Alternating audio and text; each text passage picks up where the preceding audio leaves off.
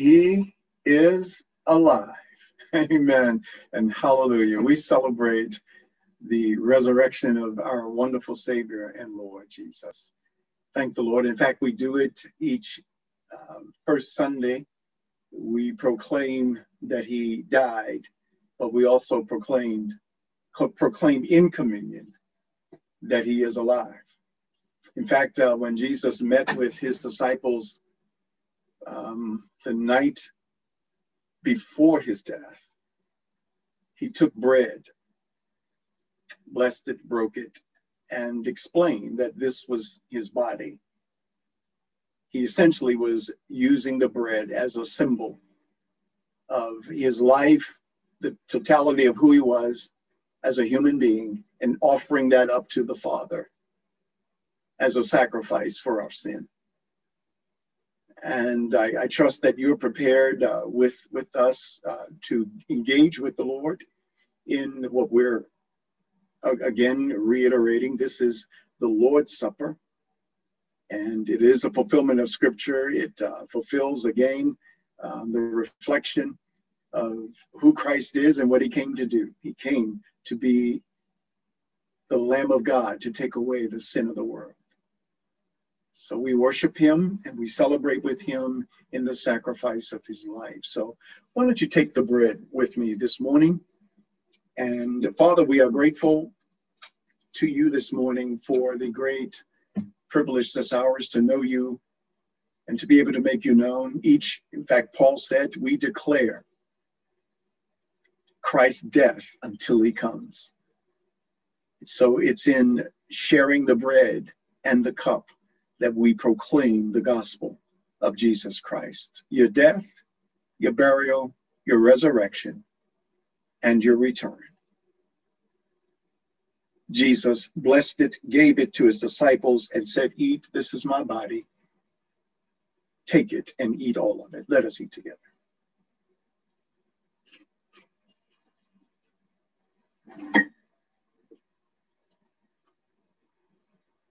Mm-hmm.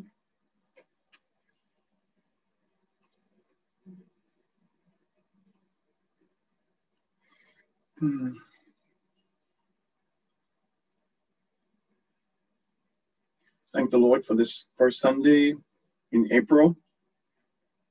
The second component of the communion table, the Seder meal, were the 4 cups of wine that represented the deliverance of Israel from Egypt. Well, the third cup is the cup of redemption. And we're to look at their deliverance out of Egypt as redemption. They were being redeemed by the blood of the firstborn. Jesus fulfills, he informs that meaning with his own blood. He said, this is the blood of the new covenant, my blood, which shall be shed for you. It's often as you drink it in remembrance. It's a memorial. And so take your cup. And Father, we are thanking you again for this cup and what it represents, symbolically representing the precious blood of Jesus Christ. We fully imbibe on it. We take it in. We believe that he died, and when he died for us. Thank you once again. This we pray in Jesus' name. Let us drink together.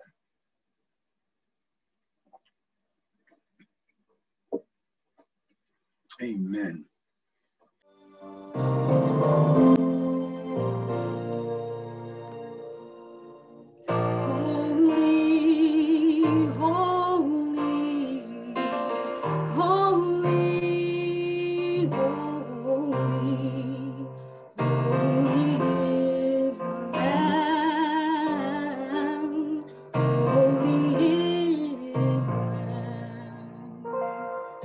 Blessed is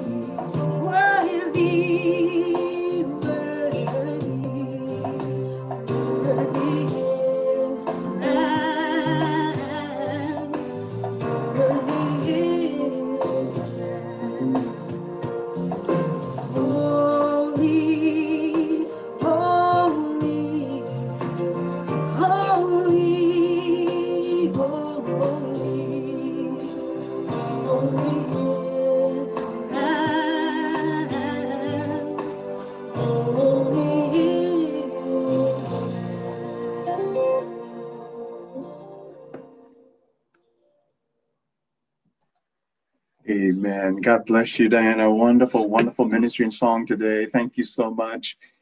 Thank the Lord for the Lamb, and so holy, the holy Lamb of God that has taken away the sin of the world. He has removed all of the barriers that hindered fellowship with God the Father.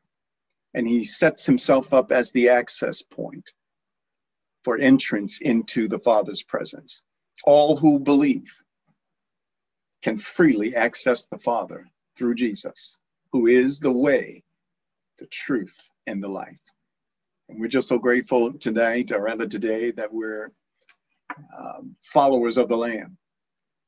Thank the Lord that we are worshiping him because he is risen. As the angel said in Matthew 28, they were looking for Jesus, and the angel said, he is not here. He is alive. They anticipated seeing Jesus wrapped in the shroud, in the death shroud. But little did they know, and to their great surprise, he was not wrapped in the shroud. He was not there, but he was alive and on his way again to Galilee. And we just thank the Lord for the testimony of the angels, and then the testimony of Mary and the other disciples who came along and said, he is alive. Well, Father, we are grateful for the power of the resurrection and the privilege that's ours to know you. And we proclaim you alive, and we celebrate you. We want to continue our enjoyment of life in Christ, the resurrected life. Thank you again for this wonderful privilege. All of the songs that have gone before, the worship, the reading of scripture, and all of the testimonies of your people, oh God, who labor to make you known. We thank you for that. And now we pray that you'll bless our time as we meditate on the teaching of the word of God, the scripture. Grant, we pray, clarity in our thinking and in our declaration of that which is true concerning the risen Lord. This we ask in Jesus' name. I was reading an article today, earlier today. I just happened upon it, and it was in Psychology magazine. In fact, it's called Psychology Today, and it's an online magazine. And the author of this particular article, he asked the question about eternal life. He said, what eternal life? Are you sure? and in fact, there's a subscript under his name, which talks about the secular life. And so it seemingly indicates, and I think it's true, that he approaches life now and life in the hereafter through the secular lens, through the lens of his humanity, and not through the lens of scripture as God has revealed it.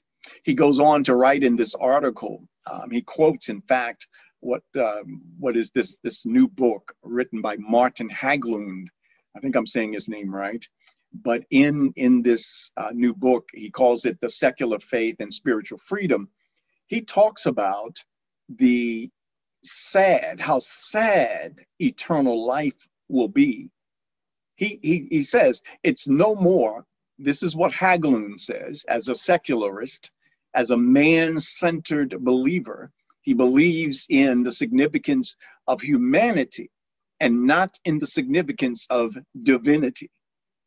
He says, from a secular perspective, he says that eternal life is no more than a vortex.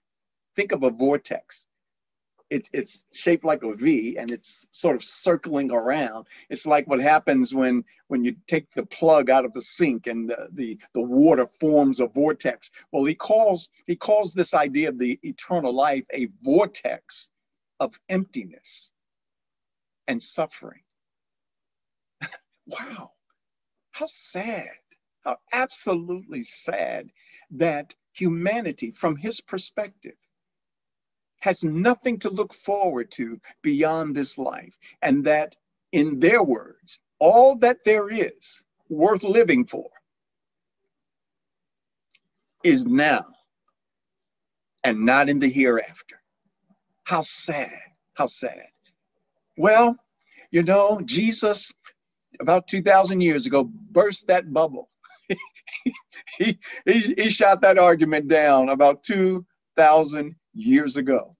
There's so much more to life, incredibly so, infinitely so, when we look at life through the lens of the Word of God and through what we've been talking about for a number of months now, a Christ-centered biblical worldview. That's the only way to look at reality. To look at it any other way, yeah, you're looking at a vortex of emptiness. There is no other path to life and the enjoyment of life other than through Jesus Christ, a biblical, Christ-centered worldview. So with that, we're looking at this wonderful concept of the resurrection here in Matthew chapter 28. And I'm going to be reading some other texts as well. So keep your traveling shoes on. We're going to be sort of making our way both in Old Testament passages, but a couple of New Testament passages as well. Here in Matthew 28, we were reading it earlier. You recall that Mary and the other Mary came to the tomb. And behold, there was a great earthquake. Now, the earthquake happened in order to remove the stone. The angel caused the earthquake, the earth to quake in the moving of the stone. He didn't move the stone to let Jesus out. He moved the stone to let Mary and the other Mary in. Jesus had already vacated the borrowed tomb. He was not there. That's exactly what the angel said. Come see where he lay. He's not here. In one other gospel, he said, one of the angels said, why are you looking for he who is alive among the dead? Why are you in this place of death looking for the living? He is not here. Jesus had already vacated the tomb. The angel moved the stone to allow Mary to see in, and eventually the other disciples were able to look into the tomb as well. The scripture goes on to say that here in verse 3, this angel, his countenance was like lightning, and his clothing was white as snow, and the guards shook for fear of him, and they became like dead men. So this angel was no slouch. He was not some, you know, when you look at angels today, what people portray, you know, the little images of little angels sitting on somebody's shoulder, or it's just silly images of what angels are. In reality, they're powerful beings. And rightly so, the Romans that were there fell as dead men because of one angel. They were afraid of the angel.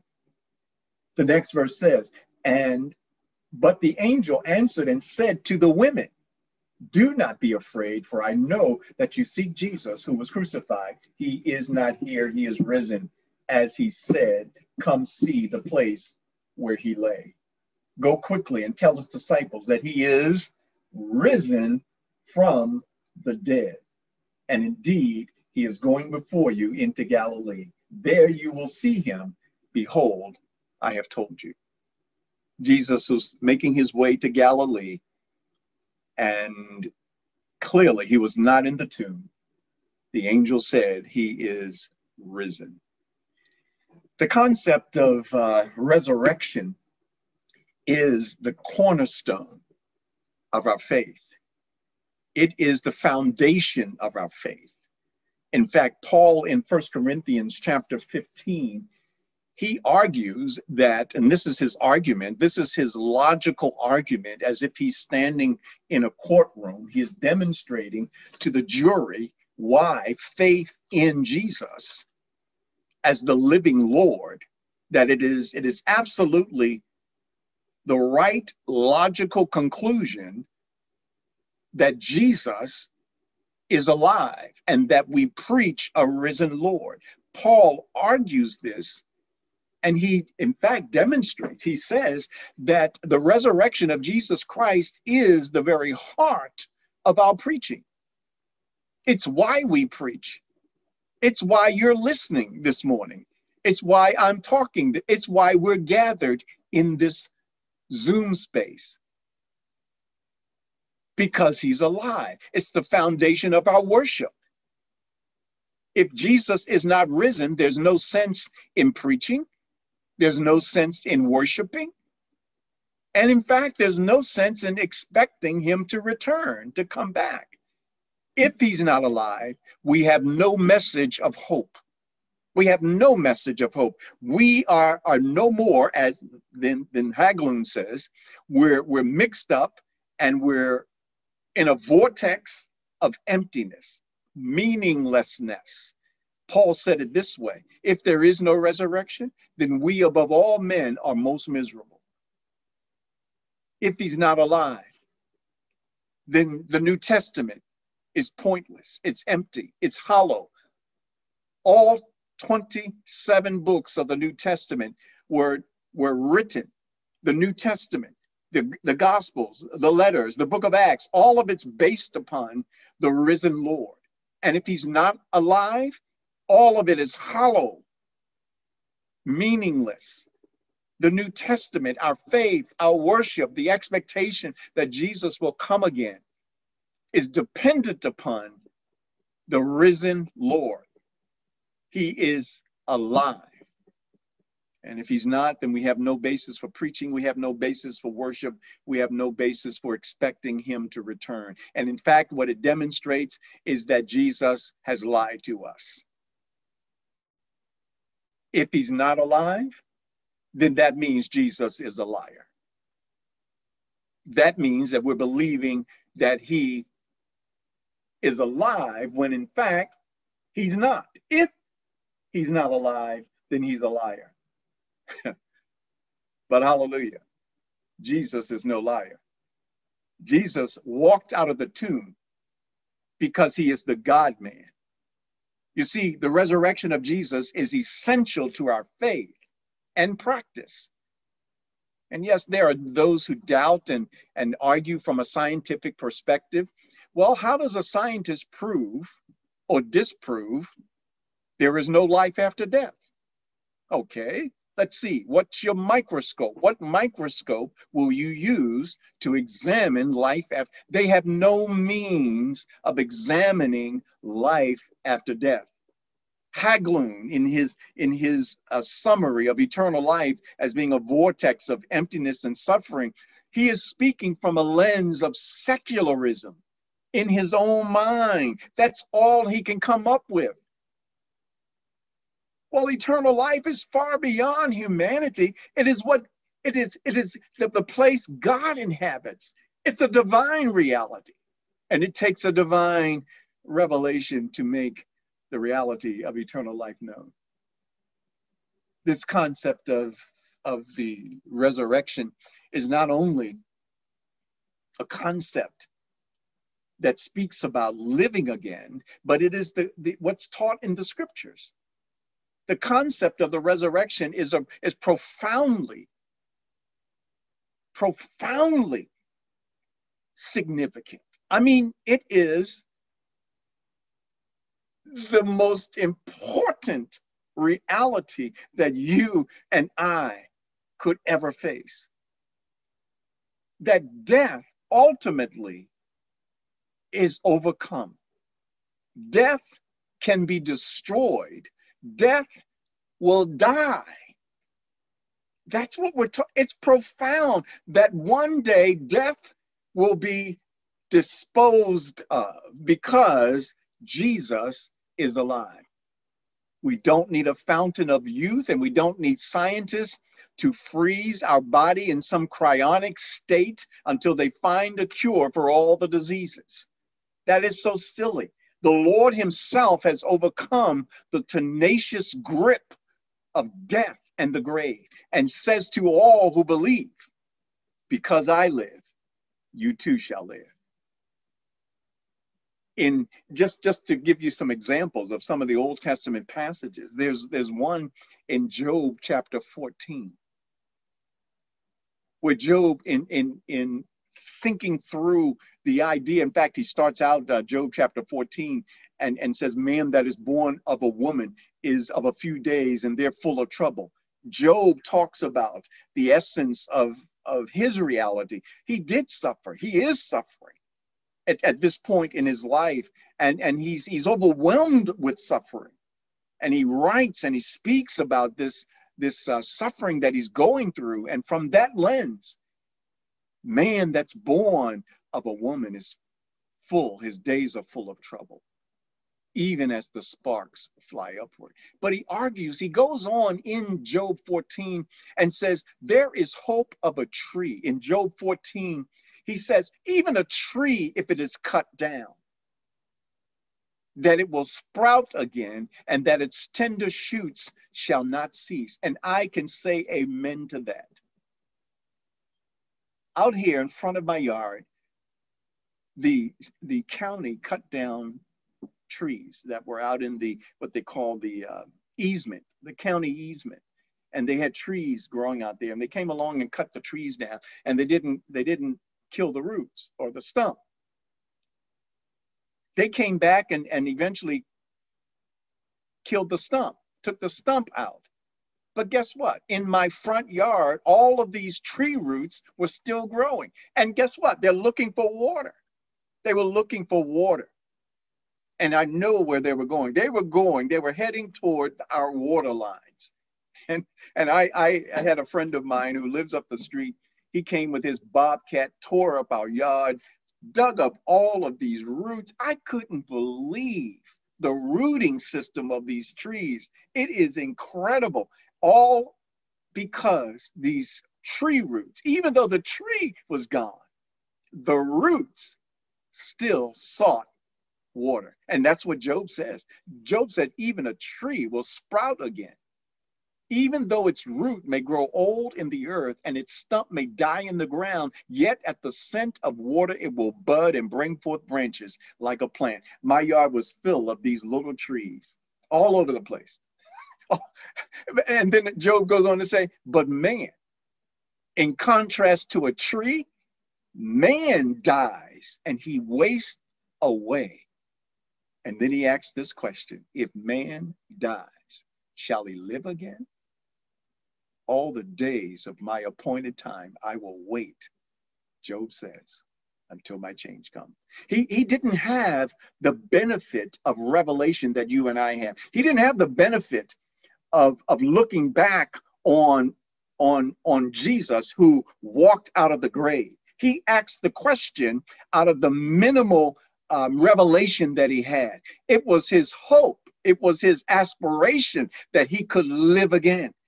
Jesus is the answer to Job's expectation. In fact, Job, in Job chapter 19, listen to this. He says, I know, Job chapter 19, verse 25 through 27, Job says, for I know that my Redeemer lives, and he shall stand at the latter day upon the earth. And after the skin worms destroy this body, yet in my flesh I shall see God, whom I will see for myself and not for another. Job expected a resurrection. So the little revelation that he had from God, he had a profound anticipation of a resurrection. He knows that his Redeemer lives. Yes, in answer to Job's question, if a man dies, shall he live again? Yes. This idea of the resurrection, in fact, the word itself means to stand again. Anastasios is the Greek word. Ana means again. Stasia means to stand. Anastasia is the name often. It means just to rise up and stand again. Listen to this passage in Matthew chapter 12. I'm going to read several verses there. Matthew 12, starting with verse 38. Then some of the scribes and Pharisees answered and said to Jesus, Teacher, we want to see, think of this, we want to see a sign from you. How absolutely, what are they trying to prove? What are they trying to do? Why are they calling him teacher when they really don't believe in him? And he knows their heart. He knows this. But look at how he answered. But he answered and said to them, an evil and an adulterous generation seeks after a sign, and no sign will be given to it except the sign of the prophet Jonah. I'm going to pause there a moment. Here, these Pharisees, they had just witnessed Jesus healed a man with a withered arm. Healed him. They saw him heal the man with a withered arm, and then they blamed him because he was working. He did that on the Sabbath. Really? He healed a man on a Sabbath, and they accuse him of breaking the Sabbath, and now they call him teacher. Not only that, but they witnessed that he cast out demons out of a man here in chapter 12. And yet they still ask him for a sign. Oh, get out of here. They don't want a sign. What are they after? They're constantly attempting to irritate Jesus and cause him an unrestful spirit. They want him to do something so that they can have some credible argument why we should not believe that he's the Messiah. And yet all along, all of the proof, all of he just keeps banging them with more proof and more proof that he's the Messiah. And they ask him, well, can you give us a sign? Another, just one more, really? And Jesus said, you're an evil and adulterous generation. Evil. Their hearts weren't right. They didn't really want to know. And even today, there are people who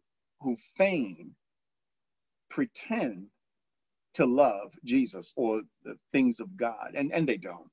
No, they're not genuine at all, not at all.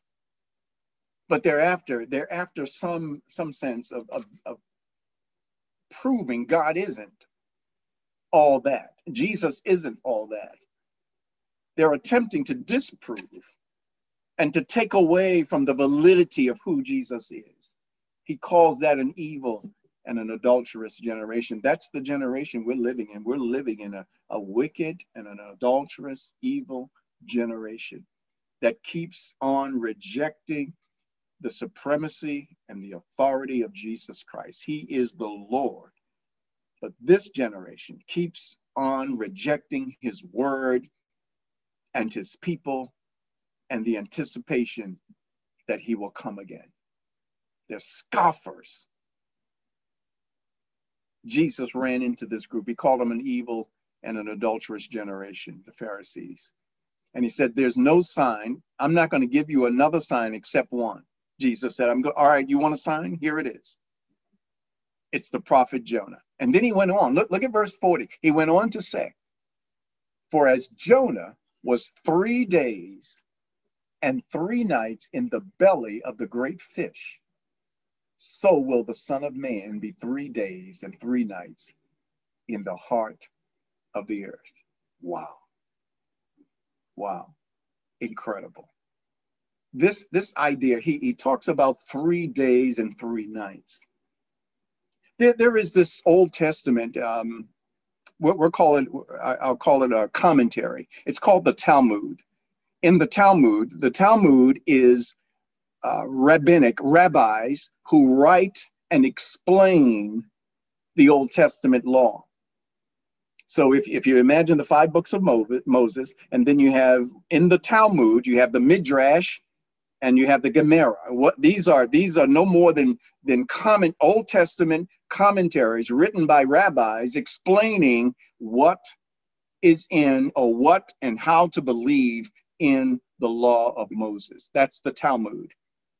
Well, in the Talmud explains this idea of 3 days. What's up with this 3 days? Well, the Talmud suggests this. Now, this is Jewish tradition. The Jews believed that you need 3 days to certify an actual death. If in order to certify that a person was dead, we had to leave him in the tomb for 3 days. Because according to the Talmud, there were instances when men came out of the tomb, they weren't dead. They weren't really dead. They didn't really die. They survived somehow or another. But the Talmud says in order to certify that they're dead, we have to leave them in 3 days. Well, that's an Old Testament tradition. But then there are these passages of scripture that speak, in the Word of God, that speak about the 3 days. In Exodus, for instance, look with me at Exodus chapter 19. And I just want you to see this. It's in the Word of God. Turn with me to Exodus chapter 19. In chapter 19, Exodus, the scripture says this, and I'm reading from, I'm starting at verse 10. In verse 10, Exodus 19, then the Lord said to Moses, go to the people, consecrate them today and tomorrow, and let them wash their clothes, and let them be ready for the 3rd day. So the concept of the 3rd day is part of not only Jewish tradition, but the Jewish scriptures. For on the 3rd day, the Lord will come down upon Mount Sinai in the sight of all the people. Look at verse 15. Verse 15 says, and he said to the people, be ready, for the 3rd day do not come near your wives. The 3rd day was part of the Old Testament. Look at Jonah. In fact, look at Jonah chapter 1. This is the very passage, the very section of the Old Testament prophet Jonah that Jesus is referred to. He says in Jonah chapter 1, verse 17, the Bible says, and the Lord prepared a great fish to swallow Jonah. And Jonah was in the belly of the fish 3 days and 3 nights. In Hosea chapter 6, verses 1 through 2, come, let us return to the Lord. Hosea, the prophet, says, for he has torn, but he will heal us. He has stricken us, but he will bind us. After 2 days, he will revive us. And on the 3rd day, he will raise us up that we may live again. So the Old Testament speaks about 3 days. Jesus, what does he do? He takes the concept, whether it's traditionally based or whether it's scripturally based, he takes the 3 days and says, as Jonah was in the belly of the whale, so the Son of Man will be in the heart of the earth 3 days and 3 nights. So the 3 days and 3 nights were there to validate that he was dead. 3 days, 3 nights.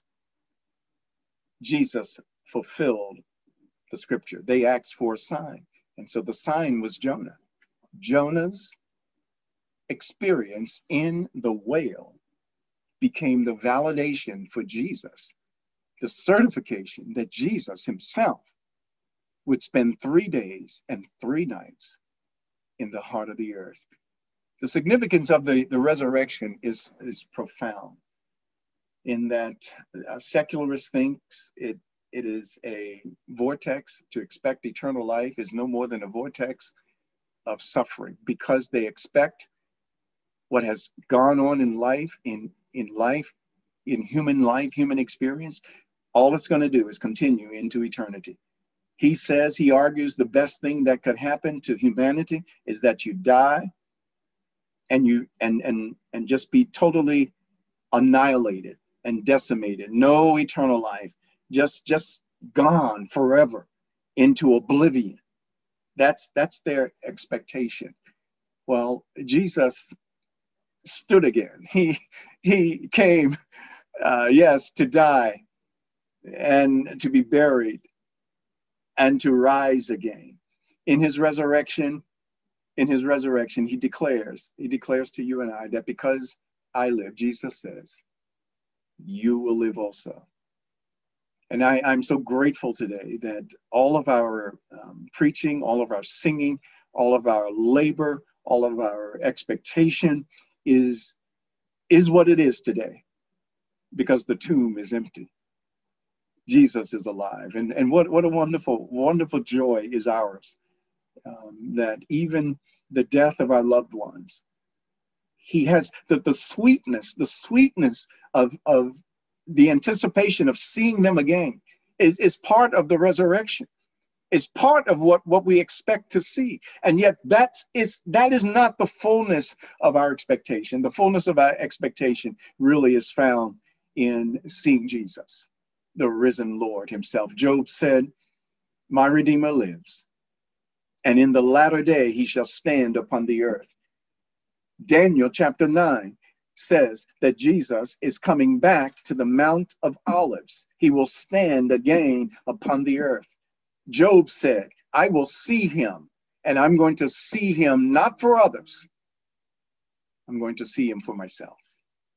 I trust that's your hope today, precious ones. Let's pray. Father, we are so thankful to you for the wonderful, wonderful Son of God, the Lord Jesus, and the incredible reality of his victory over death, over the grave, and certainly over hell itself.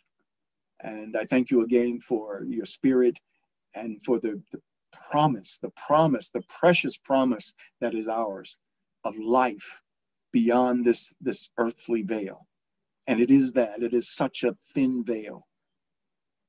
But there's life, not a vortex of suffering, but an incredible cascade of joy and anticipation of joy and beauty beyond imagination because of Jesus. And we thank you and worship you this wonderful afternoon. It's in Jesus' name we pray. Maybe there's some in our midst, Father, who don't know you authentically and genuinely. And we pray that your Spirit would bring a sense of conviction, a sense of need and desperation for Jesus Christ, and that they will call upon you, that they will be convicted for their sin and call upon you and turn to the Lord who can save them from their sin and from their damnation in hell. I pray that they will call upon you.